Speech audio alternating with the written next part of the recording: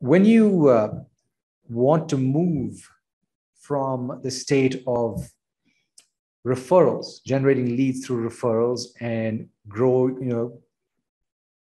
your business, there are two issues as relatively new consulting business owners. Number one, you don't have time, because most of our clients, most clients in consulting hire the firm or the independent consultant for their skills, or the principal consultant's skills, right? That's the primary attraction. There may be outliers, but mostly this is the case. So you don't have the time because you are busy with client engagements.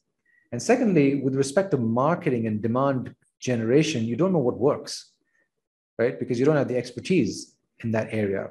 And you end up trying a whole host of things like cold email and email blasts and LinkedIn DMs, building partnerships with other entities in a way that is not fully thought out, hiring salespeople too soon, hiring marketing assistants to help you with the odd jobs in marketing, like your social media and website and blog, thinking that it's going to get you a flow of clients, but nothing happens, and then you lose faith with marketing and all the true power that marketing has.